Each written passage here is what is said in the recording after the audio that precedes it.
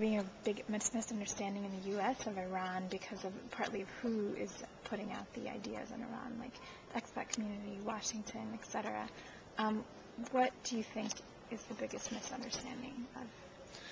Well, I think we're not looking at it from the Iranian point of view. I mean, I like to list the Iranian grievances because that's my training, is to look at, is try to get in the mind of somebody else, and what are they thinking? Let's take Lebanon. I love this example. The first hostages and murders of diplomats in Lebanon were Iranians. They were killed by Christian Phalange, America's allies. This unleashed a whole war in Lebanon. This was July 1982.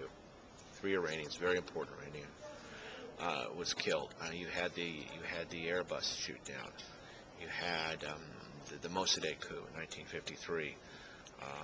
You had the Soviet invasion of Iran. You have a wounded, formerly very, a civilization that was one of the greatest in the world is being talked to like a third world country.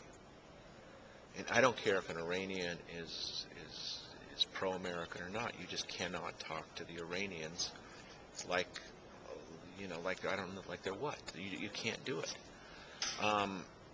It's that dialogue that we're missing, and also what we don't understand is that Iran has nothing to do with Islam. I mean, it's an Islamic country.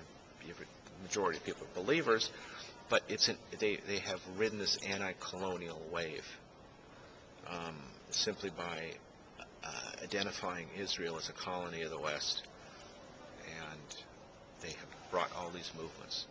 It's not a personal like between Hamas and the Iranians, or even Hezbollah, or the Iraqi Shia. It is simply anti-colonial. Wherever there's occupation, Iran is against it. It's a very simple thing. It's very effective. Iran's influence in the Middle East would, if the West got out or Israel went away, miraculously, Iran's influence would stop right there. What do you think specifically is contributing to this popular understanding of Iran? Oh, it's clearly the Israelis and the very pro-Zionist Americans, because what they're simply doing is taking threats, to Israel and building them up. Now, that's not to say that the Iranians haven't killed. They've shed a lot of American blood. I mean, that's not to say it at all. It's just that they're taking statements from Ahmadinejad and taking them as policy. I mean, Bush said that we were leading a crusade in the Middle East, but no one took him seriously. So why do we take Ahmadinejad seriously? I mean, and he's not really the de facto executive power. So it's this continual rhetoric, and the fact that Iran is so powerful that it can create insurgencies. It does have Hezbollah, which is a very effective fighting force, the most effective fighting force in the Middle East. Scares the hell out of Israel because they got beat in 2006, and in popular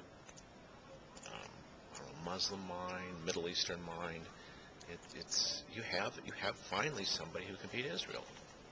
And you talked about the importance of reciprocity as like the beginning of some sort of U.S.-Iran relationship. It has to start small. And I mean it when I say Iraq. It should start in Iraq. We should just simply sit down with the Iranians openly, or however they want to do it. I mean, they could start a back channel if they wanted to. So we have to do something about Iraq. If it falls apart, it's going to affect our allies in the Gulf, our Arab allies, and it's going to affect Iran. I mean, Jindala is a Sunni Takfiri organization, which is scary for Iran. And so we need to stabilize Iraq, whatever that takes. If it takes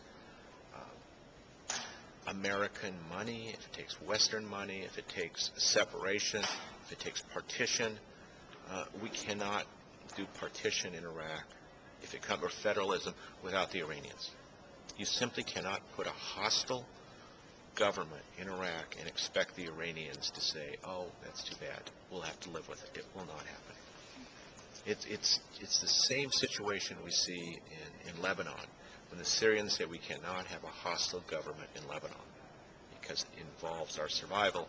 And that's the kind of reciprocity we have to look at Iraq through the Iranian eyes. That does not mean turning it into a pro-Iranian Shia republic.